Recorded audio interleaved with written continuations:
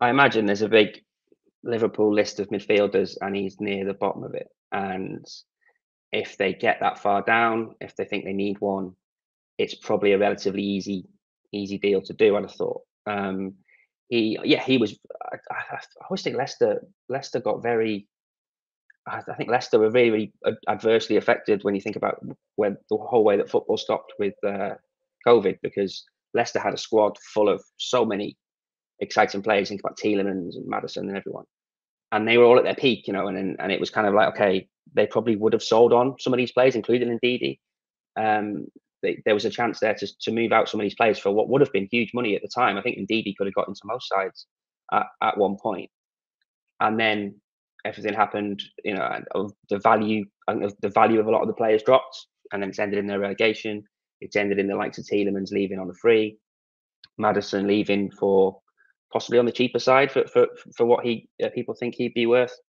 So Ndidi would be a decent option in the squad for Liverpool, but as I say, I imagine he's near the foot of the list, of a big long list. It's been a funny summer with Liverpool because they started it so well with McAllister and with Szoboszlai, who's been a superb addition, but it's just gone stale. And I think, as well as the midfield, I think defence is an issue as well, especially now Van Dijk will face a suspension, probably more than one game after his red card.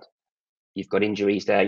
Kanate never seems to be far away from an injury. Joel Matip picks up injuries. Joe Gomez picks up injuries. They're bringing on the young lad there, Kwanzaa, against Newcastle to see out the game, which they did incredibly well. But can you rely on that every week? So I think Liverpool have a bit to do, and I think it has to be a midfielder and a defender for me, at least. I think otherwise they are in real danger of going into this sort of rest of the season quite short. The midfield, as you say, has looked a bit odd. Nobody could have expected what happened in terms of Henderson and Fabinho, and they couldn't turn that money down. But they haven't really done anything with it, and it's a case of, yes, they brought in Endo, the Japanese lad, for sort of 16 million, but that's a signing they could have made at any point. So no, there needs to be some movement in Liverpool, and otherwise I think they could be in danger.